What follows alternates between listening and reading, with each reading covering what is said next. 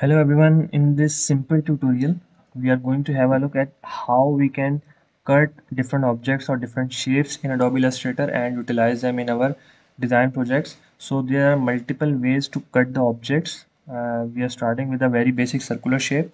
So I have drawn two circles of different colors, and one by one we will see how we can cut the shape, how we can add the shape. So the first priority of using the pathfinder tool when we are to cut the different shapes, as you can see that we have two different shapes, and let's suppose we do not want this middle portion. Okay, that is the intersecting one. So what we need to do, just select the both shapes and click on the divide tool. Okay, and ungroup it. So you can see all the shapes have been separated and we can delete this shape from the middle. So that was one of the way.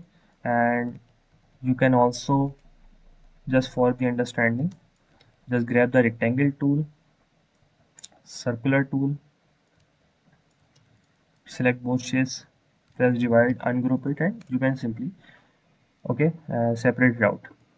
Okay, the next tool is the subtract one. In some scenarios where the divide tool does not work, you go to the subtract tool. What if I need to make this circle hollow?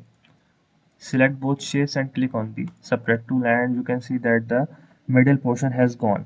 Okay, so basically this can also be achieved using the divide tool. This can also be achieved with the subtract tool and the intersect tool, but it varies from your project, from project to project. Okay, so that was another option. Let's try the exclude tool. The exclude tool will also do the same thing. So you need to have the understanding which tool is more suitable for your needs. Okay, and another tool that is of great significance and mostly preferred when you are designing the logos. So I have created these three circles, and here you can see the shape builder tool, right? With the help of shape builder tool, you can see that each overlapping shape is separated out. So how to delete it? Just grab the shape builder tool, select alt. You can see that the near the cursor, you can see the subtract tool, and click here. So the intersecting portion has been separated out by using the shape builder tool. Another great tool is the knife tool to separate the shapes out. So I have created a circular shape. From here you can grab the knife tool. This is preferred when you have to do the freehand cutting. So I just want to create this circle into a semicircle. So select the shape and create something like this. You need to have such kind of shapes in your design projects. Just for giving an example, let's type Saad.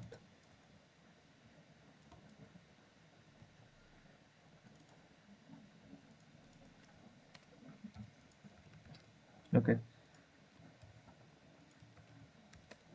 I have typed my name, make it bold, and here is my last name. Select both shapes and create into outlines. Okay, now the shape that you have cut using the knife tool, select both shapes, go to object, envelop distort, and make with the top object. Sorry, you have to make this shape on the top,